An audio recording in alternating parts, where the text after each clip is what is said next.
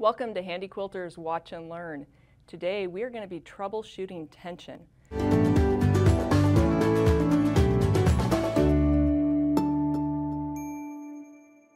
So Denise, I just introduced you. This is Denise Dowdrick. I'm Christina Whitney, and we're studio educators here at Handi Quilter. And Denise, we're going to talk about tension today. So, where do you start when you are setting your tension? Christina, that is a great question. I always start right here with the bobbin. I've got the bobbin case and a bobbin in my hands.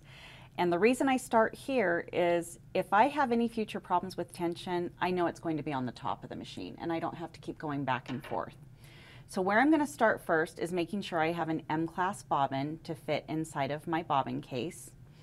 And I like to make sure I'm keeping the direction of my bobbin going correctly by making sure I hold my bobbin like a lowercase b. B is for bobbin, that's how I remember it. So it works great for me.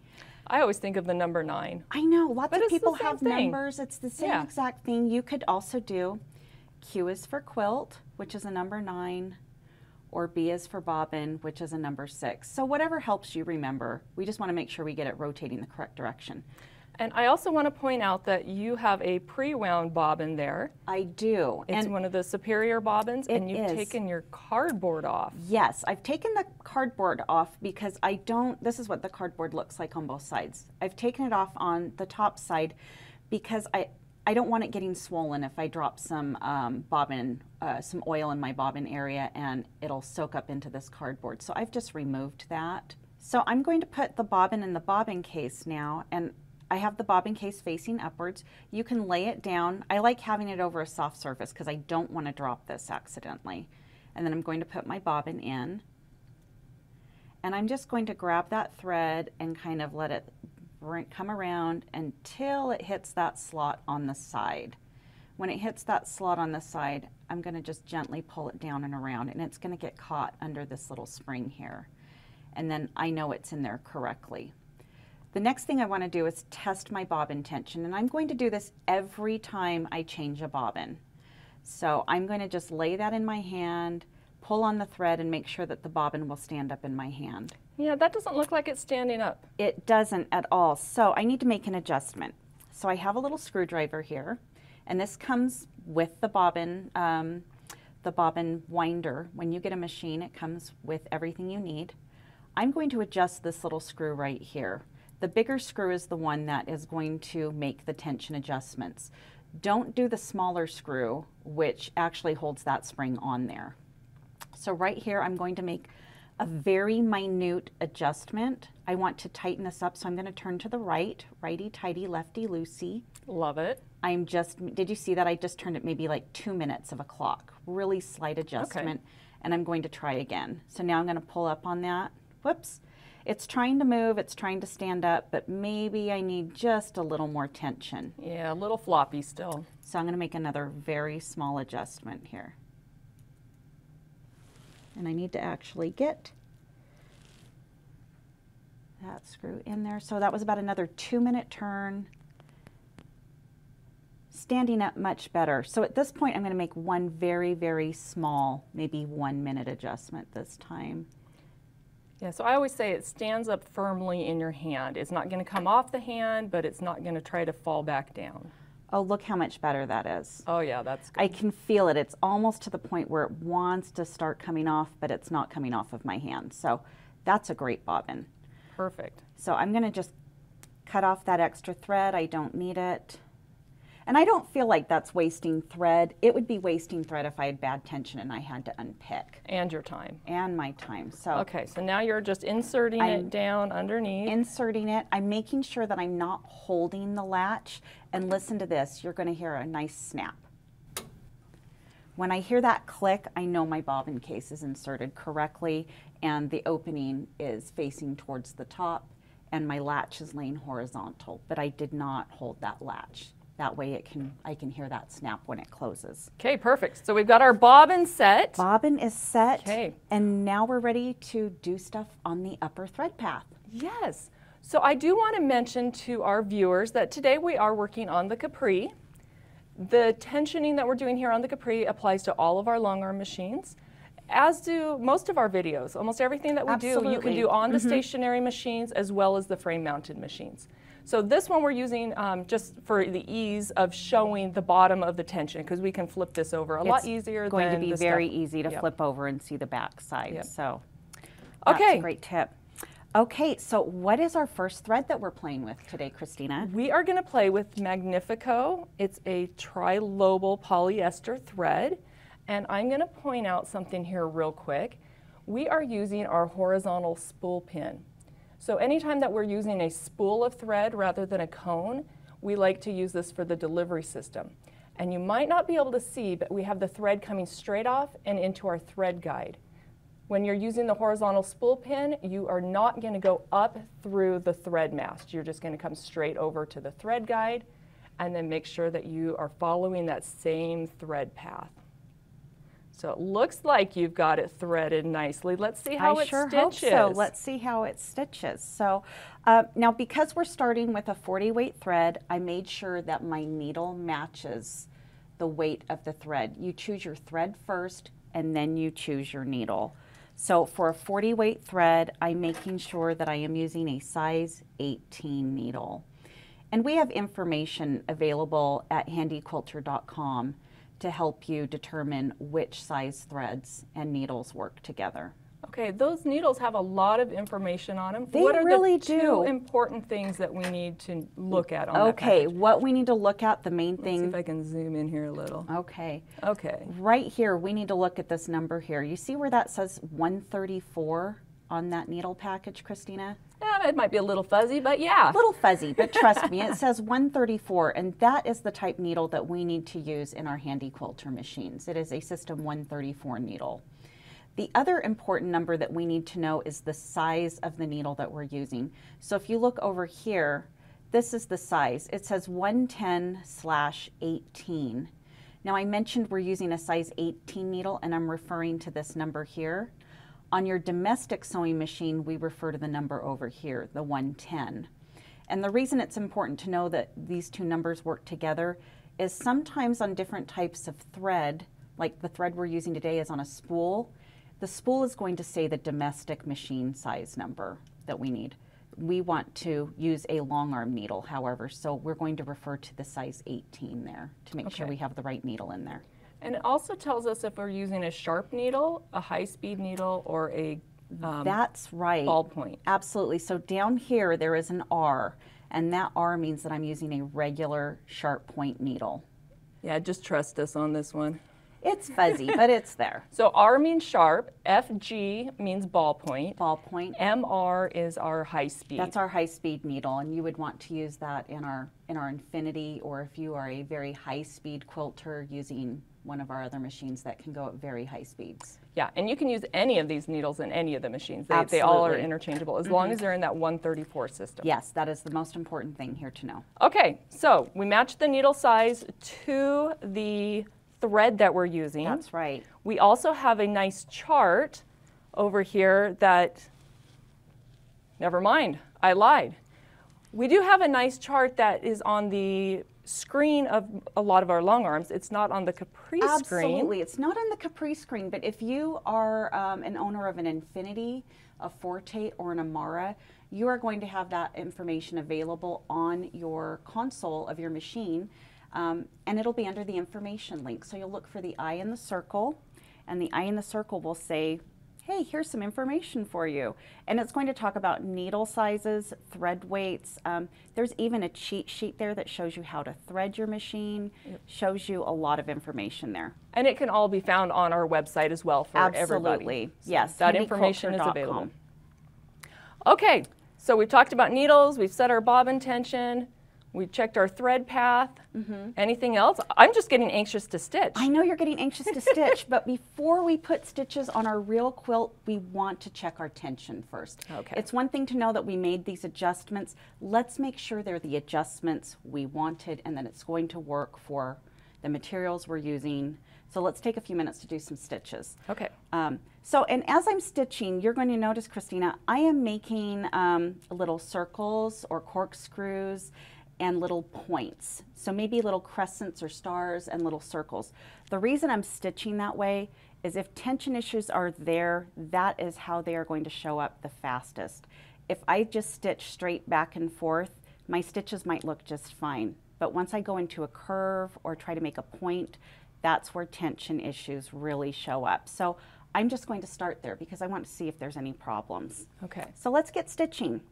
Okay, so I'm going to start stitching and doing some little circles, little loops, little crescent shapes, because that's where I'm going to see tension issues. So I'm going to bring my bobbin up first.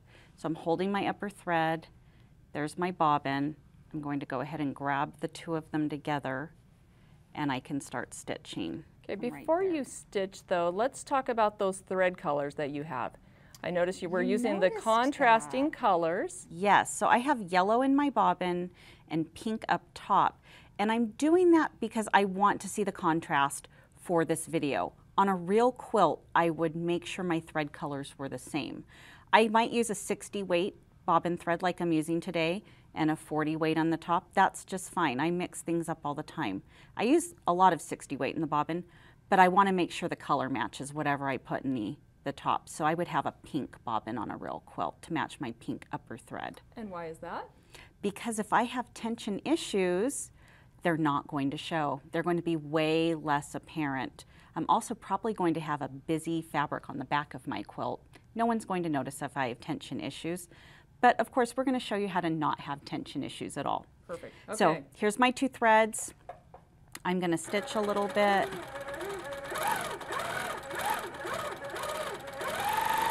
And there we go. Let's flip it over and see what that looks like on the back side.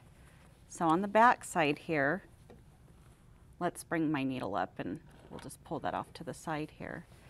You can see that I'm having some tension issues here. I've got pink thread, which I know is my top thread, poking through at the points, and I've got this eyelashing here. You see how those look like eyelashes? Mm-hmm.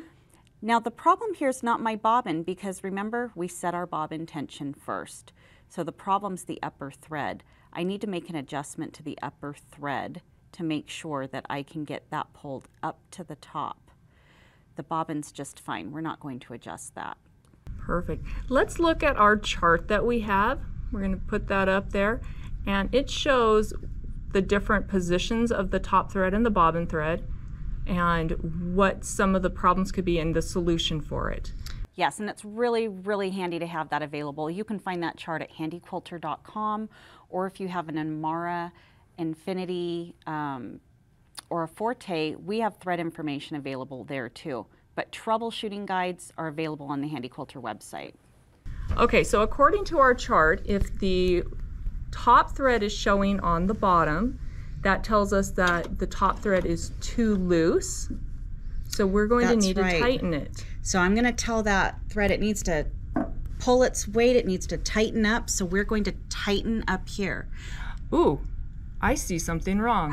What's going on? What do you see? Look, our thread is not threaded properly. It's not even in our tension disc. Oh, okay. So we need to get that in the tension disc. I'm going to bring it down and around, and then I want to make sure it snaps in this tension disc. Now, when I adjusted the tension earlier, I tightened it up a lot, but now I've got this so tight that the thread won't even go in there. It's just kind of laying outside the disc. So make sure when you're adjusting your knob here that your thread is actually in between. I'm going to actually use my little scissors here to help me make a loop. I want to hold my thread like dental floss. I'm going to floss it up into that tension disc. You see how tight that's actually going up in there? And then I'm going to make sure my thread here goes over the top of that check spring. This check spring here is actually what allows that thread break sensor on your machine to work. It'll pass by a sensor on some of our machines. So if that check spring's not moving and the thread's not in there, that feature won't operate correctly on some of our machines. So I want to show them an example of what happens when your thread is not through the tension disc. And this doesn't happen all the time, because our last example showed that that's not the case. So Denise, I want to pull out this other sample. This is an example of what sometimes happens if your thread is not in the tension disc. And we intentionally left that thread out so that we could see. If you ever come across this, it's 99.9% sure that your thread is not in your tension disc. I agree. And you can see those nice really little see that. loops and craziness. And of course, here on the Capri, we can flip our sandwich over to look. On your frame-mounted machines, it's trickier to flip the fabric over. So what I like to do before even flipping it over is I'll feel it. I could absolutely feel that on the back side of the quilt and know there's a problem. Yeah, so let's reiterate. This is the bottom of the quilt, so you're not going to see that. So if we flip this over, you can see the top. And you can see I've got some little issues on the top there. But with my hand underneath, I can feel that. And there's definitely a texture change. Yeah, I call that the fingernail test, where I just take my fingernail and just scrape across where I've quilted. And if I feel any kind of bubbles or pokies or anything, I know that I need to be doing some adjusting. Yeah, that's a big one. It might not always It's not always that extreme. But yeah, there's going to be an issue. Okay, so it looks like you've got it threaded properly through the tension guide. I've got it threaded properly through the tension guide, so we could do a little more stitching. Let's go ahead and take a look there. I'm going to go ahead and I'm going to move to a new location actually. I'm going to bring up my bobbin thread and cut that off. Okay. Should I mess up your tension for you and not tell you what I'm doing? Well, I don't know. Let's just see how we do now that we've got it snapped back in the tension disc. Let's see if that was enough to make a difference in our stitching. So I've got both the upper and the bobbin thread in my hand, holding it together. Oh boy, what happened? Well, I think what happened, remember, it was so tight in there. Yeah. It actually held back and made our thread break. So this is another issue with tension. Exactly. So we're going to correct that. And just from right here, I can feel that and feel, wow, it's really pulling a lot. So I want to make an adjustment here. I'm going to loosen that up just enough to where I can really get my thread sandwiched in there in between those discs. I've got, you know, just kind of like dental floss. We just want to pull it and make sure it's going all the way in there. And now I'm just kind of pulling my thread, not from the needle. I don't ever want to pull it from the needle. I'm pulling it from past the tension disc, and I can feel there's still tension on my thread, so I can feel that it's in between those discs. Okay, and I always recommend to people that when after their thread is broken, that they always check the thread path. Yes. To make sure it's correct. Okay, so I'm just rethreading the eye of my needle there. Let's check the thread path Let's look at that thread path here. So sometimes when the thread breaks, it kind of comes out of certain guides and stuff. So right here, I'm going to start and make sure that I've come through and wrapped around my guide there. I've come through the guide here. I'm here in between my tension disc. Looks like I've still missed something. You see this check spring? I've missed that. Yeah, so I'm just going to come up here. I can't get my fingers in there, so I've got a little assist from my scissors. I'm just coming up over that check spring. Oh, that looks good. I've got that. That's great. Now I'm going to pull. And the rest of the thread path looks good. Very smooth all the way through here. Amazing. Great. Let's bring up our bobbin thread again and just give that a test. I think my bobbin's still connected below, so I'm just going to snip that. And I like that the Capri allows us to pull our fabric back and check that. On a frame-mounted machine, you would just need to loosen it up on the frame a little bit to pull that out. Okay, so there we go. So much better. Except it's not, and something's caught underneath. So okay, so I've brought up my bobbin thread. I'm going to hold both threads in my hand while I start stitching.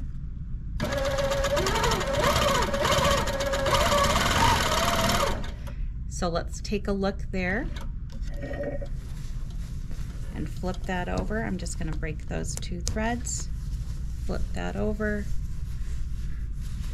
It's looking quite a lot better than how it did before. So I know it's threaded correctly this time. It's in the tension disc. So we just need to make a small adjustment at this point. It's really, really close. It's just pulling a little bit at the points. And if you had the threads that match colors, you wouldn't ever even see that. I probably wouldn't even see it, and I might not make an adjustment if I didn't have those contrasting threads. And that's okay, because a lot of times the batting is going to help those threads meet together in the center, and that wouldn't be as apparent if my thread colors matched. Okay, so do you want to see what it looks like if we have our top thread too tight? Yes. Okay, so let's make another adjustment here. Remember I said a small adjustment was about 30 minutes? Let's make a big adjustment, maybe 2 full rotations. Oh, let's go for 4. Okay, let's go for 4. We're going to be wild and crazy. Let's see if we can snap that thread. Let's snap that thread. Oh, yeah, that feels really tight. Okay, maybe slowly stitch. Let's slowly stitch. I agree. Okay, so I'm always going to bring my bobbin up first. There's my bobbin. My bobbin's really great. We didn't make an adjustment there. We tested that tension first. So let's see what the top looks like. And we're gonna start slow.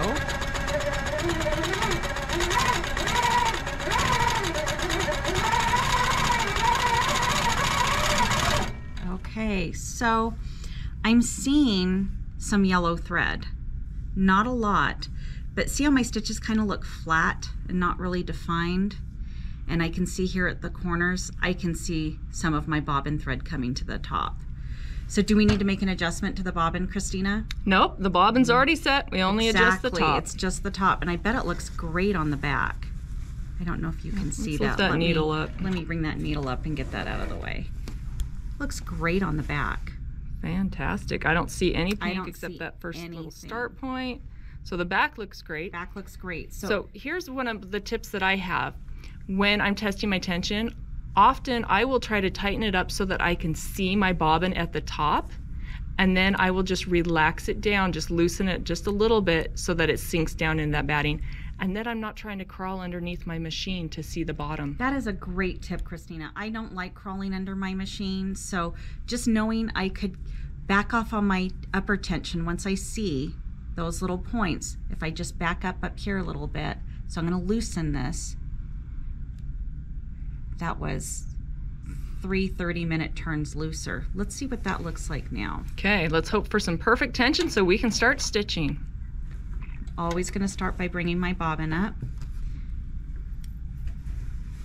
I hadn't actually remembered to cut my bobbin, so we had a little hiccup there. Okay. That's real life quilting right there. That's real life quilting. Okay, so let's test again. Let's take a look.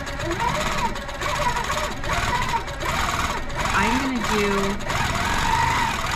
points here because that's what's showing the issues mostly at this point. Let's bring that off to the side. So up here, I don't see any yellow. That looks fantastic. Let's see what the back looks like. On the back, I see just the tiniest little bit of pink. And if my thread color was the same, I wouldn't even notice that at all. That looks fantastic. I would be really happy with that tension. Perfect. I'm gonna snip my bobbin this time since I'm down here and remembering. So again, I think the thing to remember here is we're always going to start with our bobbin tension first. We're always going to make sure our bobbin case is clean. We've inserted our bobbin correctly. We've tensioned our bobbin to the point where the bobbin case will stand up in our hand while we're pulling that upper thread. And then any other adjustments that we're making when we have poor tension, they're going to happen at the top of the machine. So it's either going to be something to do with our needle, our thread path, or the tension dial on the upper thread. It will not be the bobbin problem because we took care of that before we even started.